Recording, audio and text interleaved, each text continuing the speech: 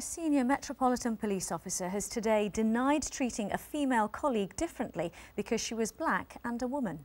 PC Carol Howard claims he discriminated against her while she was working as a firearms officer in central London. Rebecca Williams was at the tribunal. A tribunal today heard how Sergeant Kelly treated Carol Howard like candy he could toy with. It's alleged he singled her out, targeting and intimidating her.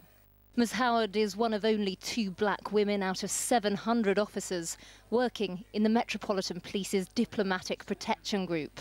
Part of her job involved working as a firearms officer here at the American Embassy. Sergeant Kelly today told the tribunal that Ms. Howard is the only female black police officer he's ever managed. He said he had concerns about her honesty and suspected that she'd faked an illness to miss work.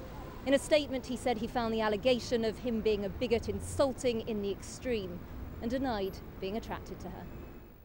The hearing was told that Sergeant Kelly sent a marked police car to Ms. Howard's house when she called in sick. Today, her lawyer, Shona Jolly, said, "What it looks like is harassment, an extraordinarily zealous approach to make her feel like she's being watched." Sergeant Kelly replied, "I'd have done the same for any colleague." Ms. Jolly went on to say, "You treated Carol differently to other officers because she was black and/or a woman."